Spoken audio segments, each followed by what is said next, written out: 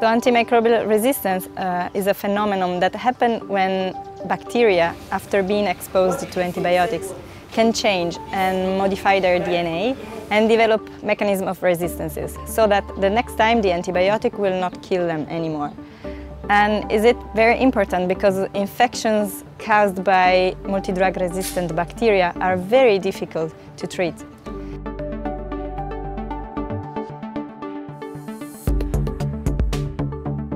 In South Sudan is an important issue, and is it an issue as well in every similar context like low resources settings, because when clinicians don't have enough diagnostic tools, especially microbiological tools, of course they treat patients empirically, which means that they treat patients according to the signs and symptoms of the patient and according to the clinical picture.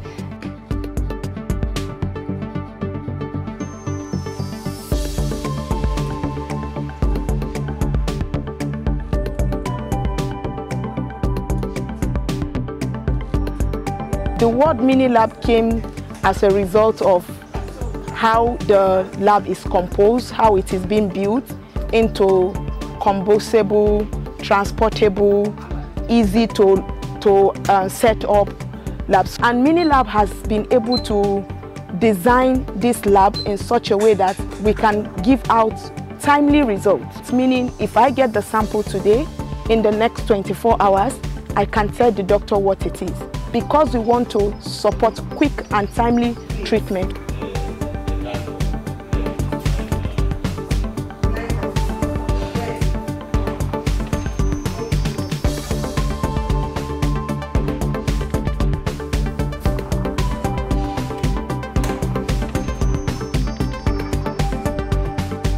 The people that will benefit out of this mini lab will be the patient themselves, of course, because we will improve the quality of care. Also for the doctor, it will be very useful to have the mini lab, because for them it will be easier to treat properly the patient.